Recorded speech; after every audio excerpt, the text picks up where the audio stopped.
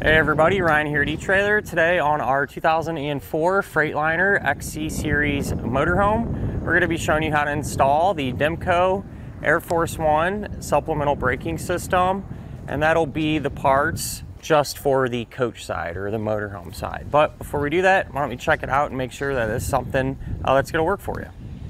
With this particular kit, it's going to come with all the stuff that you need to get just your motorhome side set up to be able to tow a vehicle that has the Air Force One braking system. So this is kind of a special circumstance almost.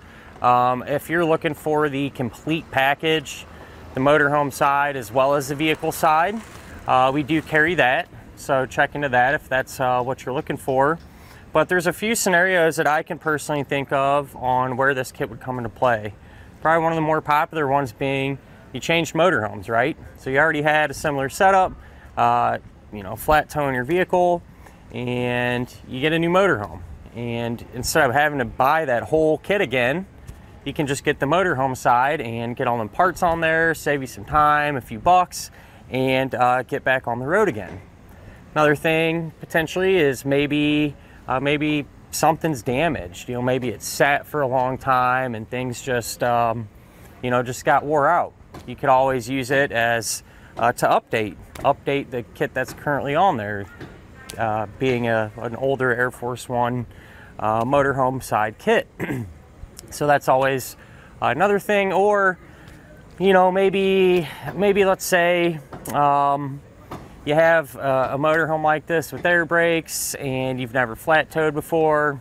Maybe you have a buddy or a friend that sold you a vehicle that has that Air Force One vehicle side on it already, and they've had good luck with it, and that's what you want to use. You could always just get the motorhome side, and that would solve your problem and allow everything to pair up and work the way it should. Other than that though, there's really not a whole lot to the kit. It's going to come with everything you need to get it put on your motorhome, all the air fittings, a tank, some air line and things of that nature. So you'll be covered there. In terms of what this side's actually going to do is it's going to tap into your motorhome's air system, and there's going to be a small tank, almost like a reserve air tank, and that's going to be full of pressurized air, right, when you're flat towing your vehicle. And whenever you apply the brakes in the motorhome, that tank is going to disperse air, shoot air back through the lines, through the fittings, into the Air Force One on your vehicle side. That's already there. And that air pressure is going to hit the brakes in your towed vehicle. That way everything comes to a safe stop. And so in terms of permanent type braking systems as a whole, when it comes to ones for motorhomes with air brakes, the Air Force One's definitely my top pick. Really simple system, really reliable, and it just flat out works, and it's truly proportional braking system too. I'm referencing this as the whole package. So whenever you apply the brakes in the motorhome, that braking pressure is going to be matched by your towed vehicle. So overall, it just creates a really smooth and predictable stopping experience. At the end of the day though, if you're looking for a kit that is just for the motorhome side, this is definitely the setup that you're going to need. As far as the installation goes, really not too bad. I know it can be a little intimidating working on these things, especially with the airlines and everything else, but once you're under there, everything's somewhat easy to get to, and it's not really complicated. The biggest pain is just having to run your lines and things like that, just because not a ton of space. But set aside a little bit of time. This is something that you can definitely get done. Speaking of that though, if you'd like to follow along, feel free to hang around. We'll go ahead and set everything up together now. To begin our installation on our motorhome, we're going to be working underneath it, and usually just in front of the rear axle. So that's where we're going to be. Keep in mind, you don't have to have a lift or anything to get this done. You can get under there and do this, but so we can actually see what's going on, I decided to put it up in the air. That way we can have a good look at it. So underneath the motorhome, in front of our rear axle, first thing that you're going to want to do is mount up the tank and it actually worked out real good. There's a couple of bolts that were holding a factory bracket on, so I just took them out.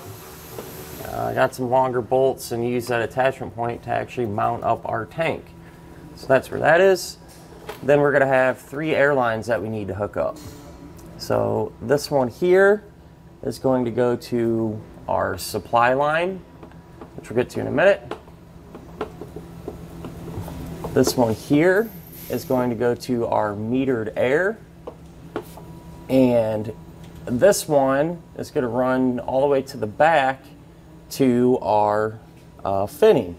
And here in a moment I'll show you how to plug these lines in and cut them and everything else. So if you're unsure, just wait a moment.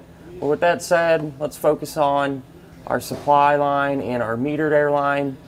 These are going to run essentially just maybe a foot or two towards the back and up where we have them connected to our motorhome's factory airlines. About a foot ahead of where we mounted our tank, this is where we're going to tap into the factory line. So we have our metered air line, which is this one here. That's generally the smaller line, which is this one here. And a way you can check is if you unplug the line, you should only get air pressure coming out of it whenever you apply the brakes in the motorhome. You cut the factory line in half, use the included tee it in, plug in the airline from our metered air port on our tank. When you do that, sometimes the factory lines will be dirty, just kind of have some gritty stuff on them. Make sure you wipe them down, get them smooth and clean. The next one will be our supply line. So we routed our line over from the tank. The supply line is this big green line there.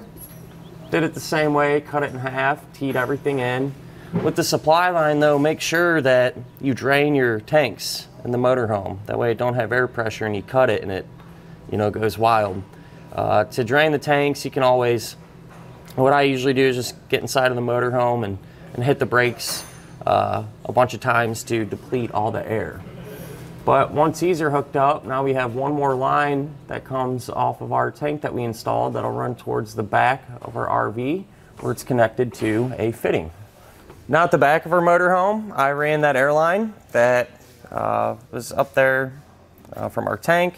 When you route this, obviously, you don't want any kinks in it or run it next to hot or moving parts.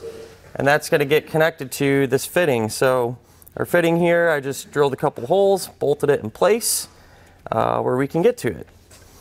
So the way all these fittings work, they're quick connects. And what you want to do when you cut these lines is you don't want to use a regular pair of snips. You want to use something like this or even just a razor edge, or they actually make tubing cutting tools you can use. But when you cut it, you want to make sure that it's a clean cut and it's straight. That way we don't develop any leaks. And with these just being a quick connect tight, you simply just push them right into place there. So once you have everything hooked up, it's not a bad idea to actually start up the motorhome, let it build full air pressure, and once it does, turn it off. And we're going to do this so we can check for any air leaks. Generally speaking, if you have one, it should be pretty loud. You should be able to hear it and identify it. You can kind of go a step further and get some soapy water and spray down all the fittings that we worked with. If you see any bubbles continuing to develop, you have an air leak. I checked ours, we're in really good shape, no leaks. If you were to have a leak, what you would do, let all the air out of the system again, disconnect the line or from the fitting that's leaking, recut it, plug it back in, and go through that process again until you're confident that you don't have any air leaks. And that'll finish up our look at and our installation of the DemCo Air Force One supplemental braking system for the parts for just the motorhome side on our 2004 Freightliner XC-Series motorhome.